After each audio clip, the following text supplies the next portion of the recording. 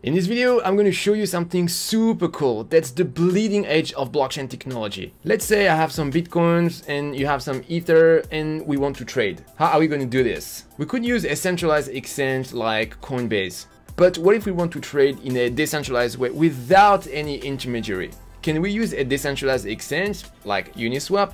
No, we can't, because decentralized exchanges are only for assets on the same blockchain, but our trade involves two blockchains, Bitcoin and Ethereum. Atomic swaps are here to save us. With atomic swaps, you can trade assets across blockchain in a decentralized way, peer-to-peer in a safe manner. In this video, I will explain how atomic swap work. I will also show you how to code a hash time-locked smart contract in Solidity, which is a key element of an atomic swap. And finally, I will do a live demo of atomic swap by transferring ERC20 tokens between Ethereum and the Binance Smart Chain. And if you don't know me, I'm Julien, and on my channel EatTheBlocks, I teach DeFi and blockchain development. And before we continue, if you want to become a professional blockchain developer and make $100,000 per year, register for my free training below. It's going to give you some very important tips for how you can make it in the blockchain industry. It's going to save you a ton of time and effort. Check it out. So let's see how atomic swaps work. So let's say we have two blockchains, Ethereum and the Binance Smart Chain. So just to be clear, Binance is originally a centralized exchange, but they also launched a blockchain called the Binance Smart Chain. So Bob has an ERC20 token on Ethereum called token A. Alice has an ERC20 token on Binance Smart Chain called token B.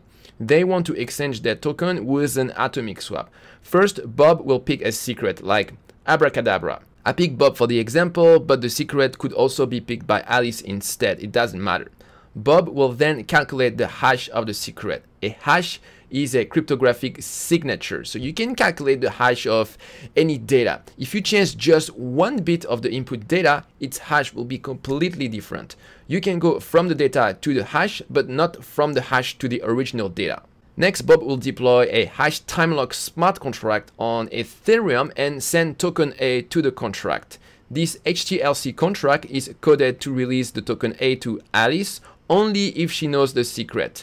But at this stage, she doesn't know the secret yet. The hash we calculated previously is used to check that the sender of the transaction knows the secret. I will show you this more in details in the next section when we will code the HTLC contract. Next, Alice will deploy another hash time-locked smart contract on the Binance Smart Chain, and she sends token B to this contract.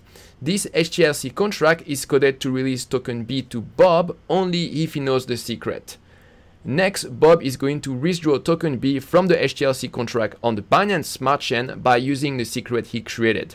When Bob withdraws this token, the smart contract will also save the secret in the blockchain, which will reveal it publicly. Next, Alice will read the value of this secret and use it to withdraw token A on the HTLC contract on Ethereum. And that's it, the atomic swap is completed.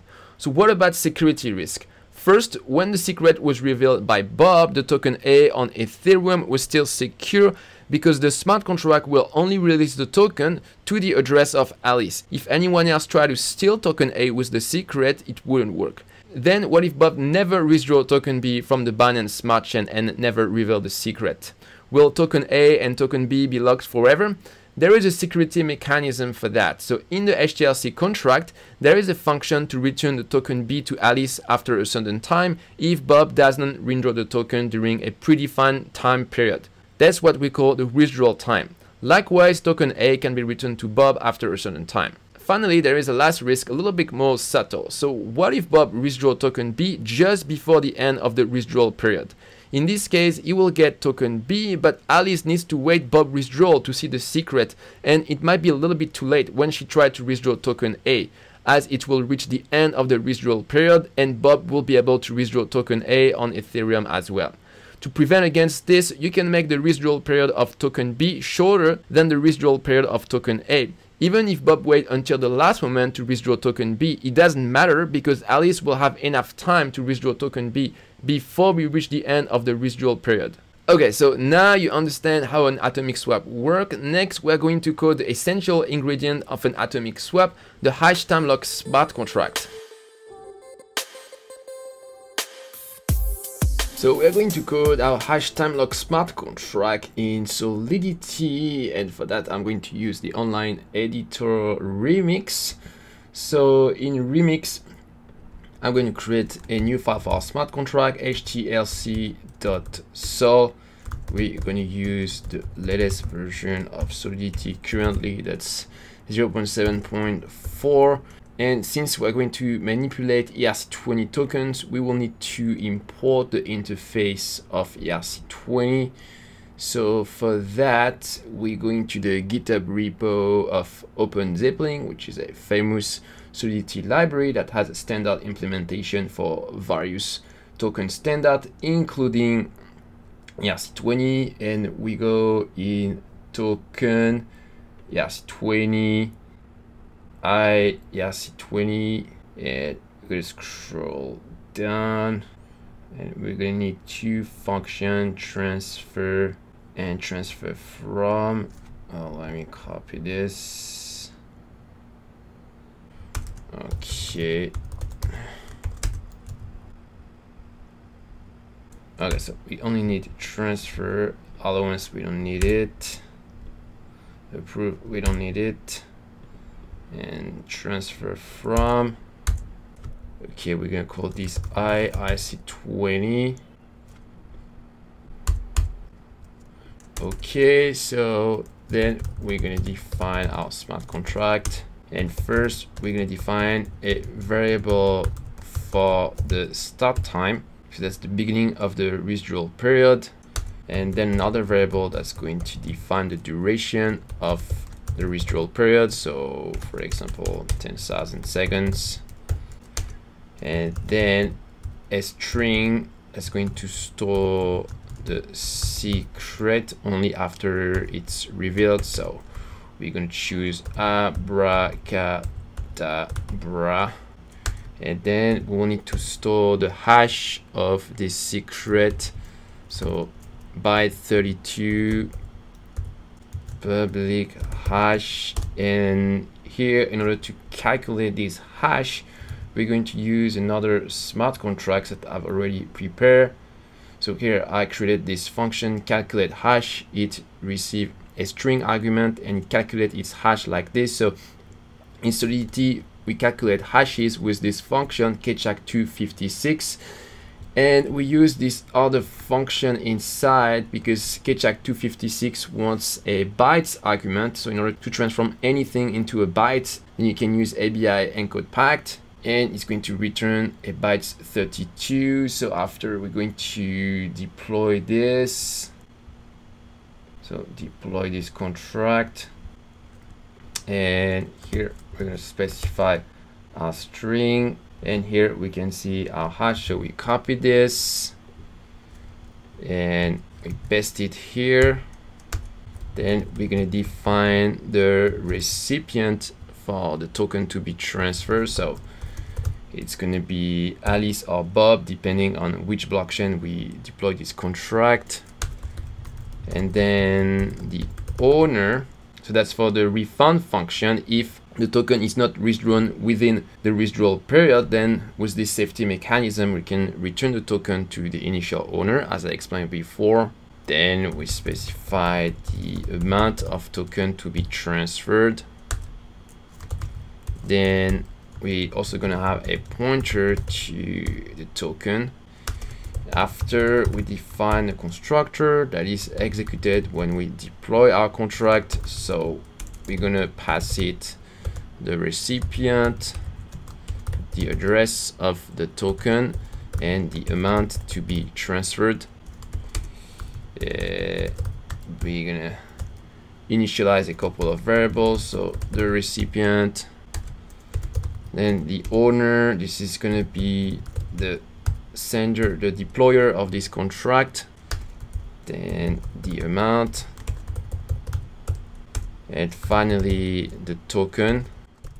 We instantiate a pointer by using the interface we created before, and we pass the address of the token. And next we're gonna create a function to fund the contract with the token. So this is external, and that's when we're going to initialize start time with the current timestamp when this transaction is mined.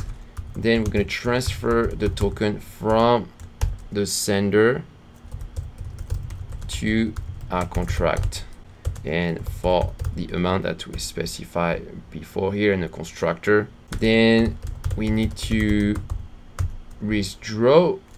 be able to withdraw the token. So for that we need to provide the secret, and we're going to make sure that the secret is correct. So for this we're going to use the Ketchak 256 function, the hashing function of Solidity, then ABI encode pack to convert our secret into a byte,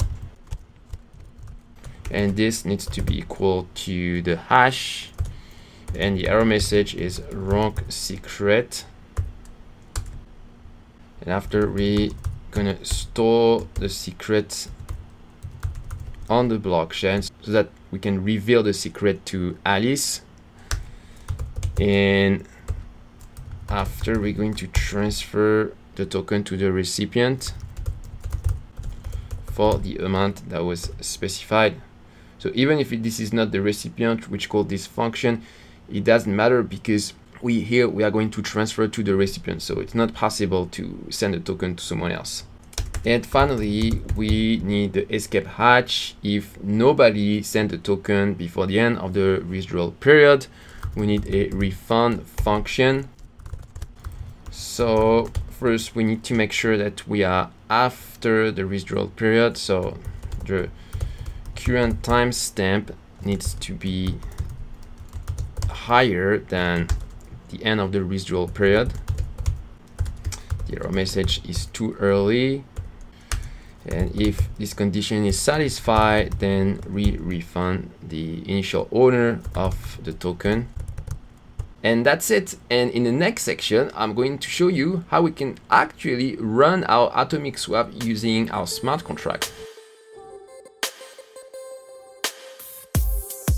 We are going to do an atomic swap between Ethereum and the Binance Smart Chain. So for the demo, we are going to use the Kovan testnet for Ethereum, as well as the testnet of the Binance Smart Chain. The procedure is exactly the same for the mainnet networks. For the demo, we are going to deploy our own ERC20 tokens, Bob own token A on Ethereum and Alice own token B on the Binance Smart Chain, and they are going to swap their tokens. We need to prepare a couple of things. First, we need to create addresses for Bob and Alice. So you can use this website for this. You create 2 addresses, and for each of them, you need to copy the address and the private key. So I've already done this. Next, in order to pay for transaction fees on Kovan, we need Kovan Ether, and on Binance Testnet, we need Testnet BNB tokens. So we are going to fund both addresses with Kovan Ether and Testnet BNB tokens. For Kovan, you can get some Kovan tokens with the Kovan faucet. There is a small caveat here, because you can only use this faucet once per day. So you fund one of the address, and after you use MetaMask to send some Ether to the other address.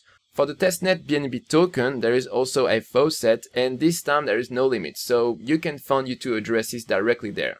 After, you will also need to have a connection URL to Infura. Infura is a service to connect to the different network of Ethereum, mainnet, as well as testnet like Kovan. You need to create a free account on Infura, then in your dashboard, you create a new Ethereum project, and you copy the HTTP connection URL for Kovan.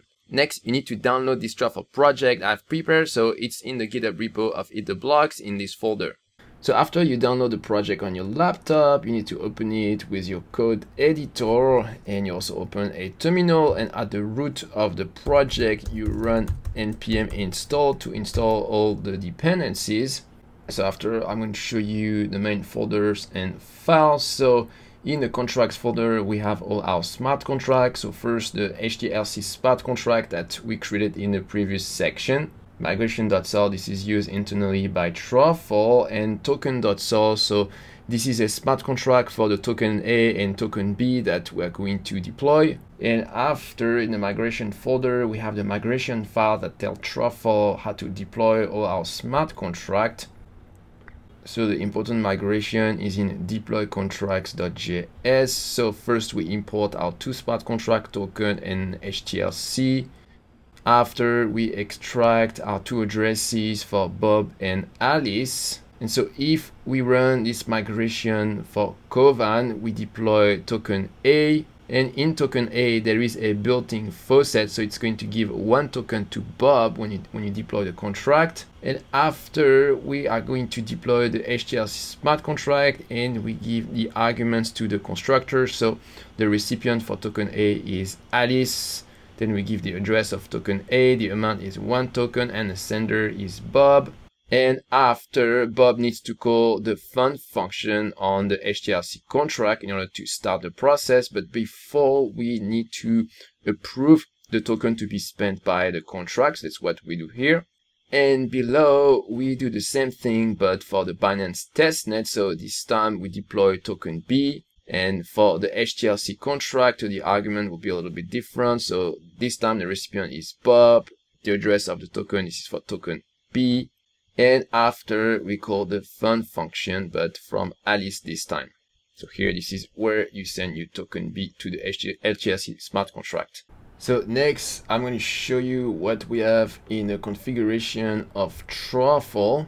So in this configuration file, we need to tell Truffle how to connect to the two networks, so Kovan and the Binance testnet. And for that, we need to create an object called a provider. So we have one provider per network. So here, we have one provider for Kovan and another for Binance. So in order to build this provider object, we're going to use a dependency called Truffle HDOL provider. And when we build a provider, we need to pass an array of the private keys, so for Bob and Alice, and also a URL to the network. So here I'm going to copy paste from my node, so the private keys of Bob and Alice and the URL for Kovan.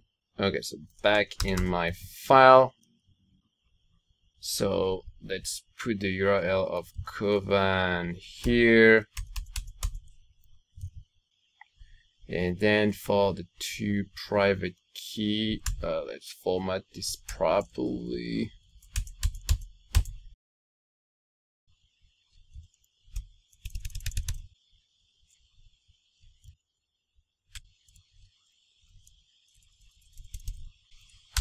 Okay, I'm gonna copy paste the private keys here. And for the URL to the Binance testnet, so you don't need to create any project in Infra, so there is a public URL for that.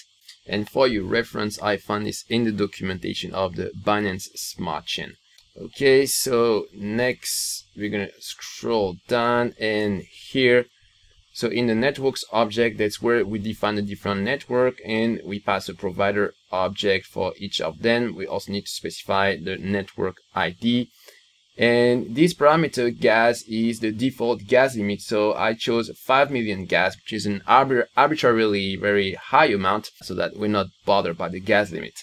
Okay, so it's time to run our migration. So I open a terminal console here, and at the root of the project, I'm gonna run the migration with truffle migrate reset, and we chose for the network Kovan.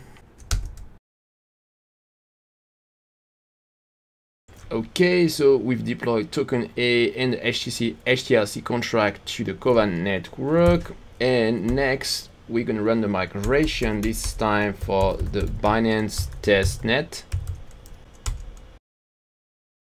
Okay, so now we've also deployed token B and the other HTLC contract to the Binance testnet. So next, Bob is going to withdraw token B from the Binance testnet. So for that, we're going to start a truffle console that connects to the Binance testnet. So truffle console, and we specify we want to connect to Binance testnet. And first, we are going to get the addresses of Alice and Bob. So inside the truffle console, we can use web3, web3.is.get accounts, and here this is the addresses of Alice and Bob, and Alice, sorry. Next, Bob is going to withdraw his token, but first we need to have a pointer to the HTLC contract.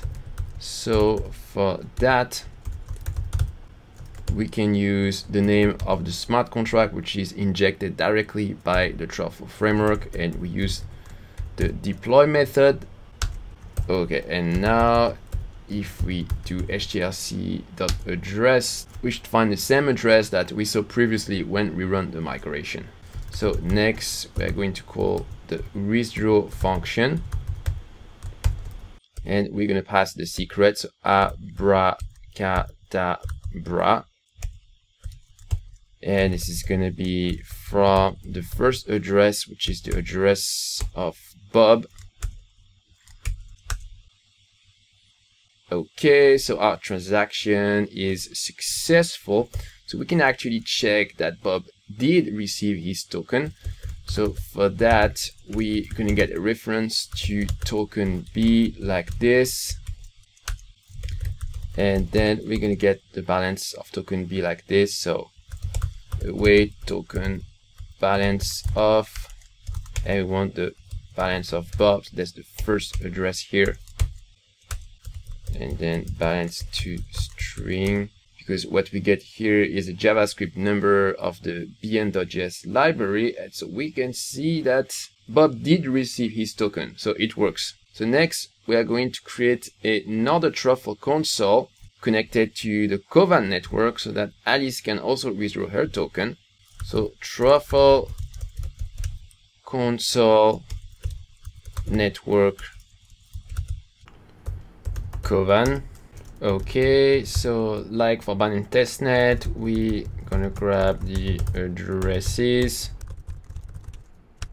We also gonna grab a reference to the HTLC contract.